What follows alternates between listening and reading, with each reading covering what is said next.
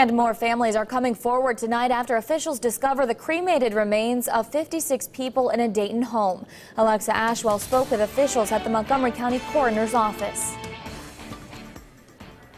Well, Megan, Director Ken Betts tells me approximately 4 or 5 families came forward to claim the remains of their loved one today. That totals 14 now identified out of the 56 found.